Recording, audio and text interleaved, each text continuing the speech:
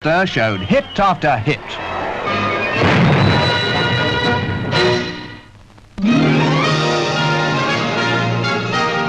Henley's always a big attraction, whether you watch the racing or just enjoy your own kind of picnic. It's also another of those occasions that rate a new hat.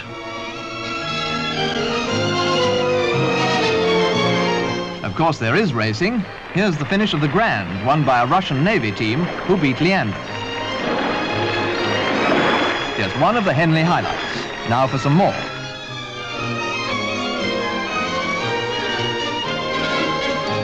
The Diamond Sculls proved to be yet another victory for Mackenzie of Australia, who beat a Russian.